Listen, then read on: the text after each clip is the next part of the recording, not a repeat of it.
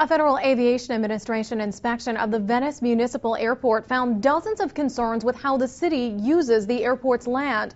SNN Local News 6 reporter Mia McCormick sat down with Interim Assistant City Manager Nancy Woodley to find out how the city is dealing with that. She joins us live from the Venice Airport with more. Mia.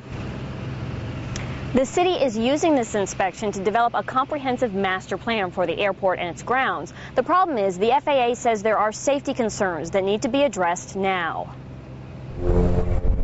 The city of Venice is charged with tackling a large, long overdue task. We're cleaning up 62 years of woulda, coulda, shoulda, and we're going to make, hopefully, good progress. The Federal Aviation Administration inspection of the Venice Municipal Airport found dozens of compliance issues on airport grounds, from extra pipes, dumpsters, and construction debris to leasing airport property. If the city chooses to lease airport land for non-aviation business, they must charge fair market rate and get the lease approved by the FAA. Right now, the Senior Friendship Center doesn't make any payments. And back in March, district airport officials found that Sharkey's lease terms did not meet FAA requirements. I personally don't think that this has risen to a point where anybody has to vacate or move. I am optimistic that the city is doing the appropriate thing right now. The first thing is to answer the question of what is fair market value. The city is using an aviation experienced property appraiser to determine that value. A checklist of the city's corrective action plan shows expected completion dates for some of the FAA issues.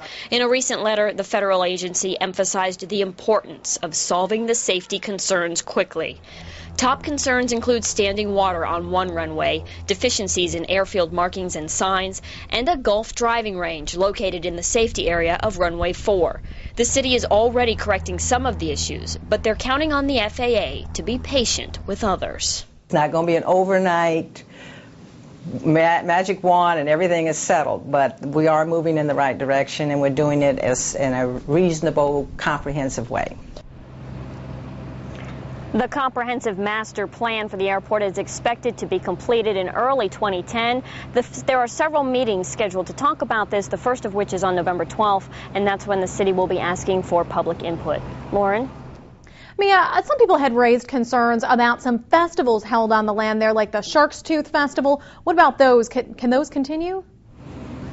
Right now, the city believes that they will continue. In fact, the FAA didn't really have a problem with the city using the land for those festivals. They just needed to clear it through the FAA first, permission, so to speak, to actually have the festival. So in the future, they plan to ask for that concurrence from the FAA before they have any of them. All right, Mia McCormick reporting from Venice. Thanks, Mia.